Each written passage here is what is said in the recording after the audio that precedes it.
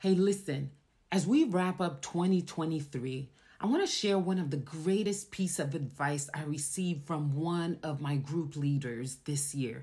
She shared, it's okay to get your needs met, even if it inconveniences others.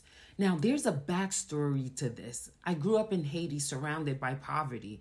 And one of the worst and most shameful things you can do is to let people know you have a need and ask for help. You never want to look needy and bring shame on the family. And on two separate occasions, as a teenager and as a young adult, I made the mistake of sharing with people that I needed help. I had a need, and both times I was told yes, followed with don't make it a habit, meaning don't ask again. And y'all, I was crushed. My spirit was so crushed. And from then on, I developed this narrative, a story that I created and told myself to make sure I never felt this pain again. I became hyper independent.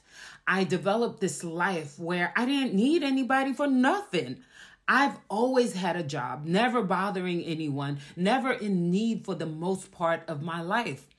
The problem with this is it is exhausting trying to do everything on your own. Hyper independency is not sustainable. It is not. Then I joined this cohort because I wanted to figure my life out, why I was so tired of all the time and unsuccessful at achieving my dreams.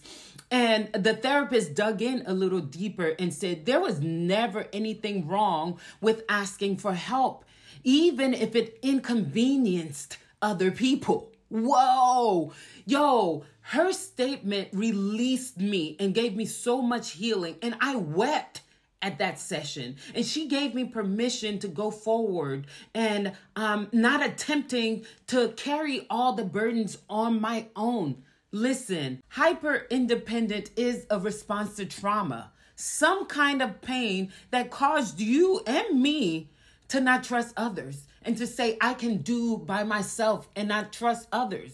You needed help then and now. Yes, even now as an adult, I need help. I don't know who I'm talking to, but it is okay to get your needs met, even if it inconveniences others. It's okay to ask for help and rely on others.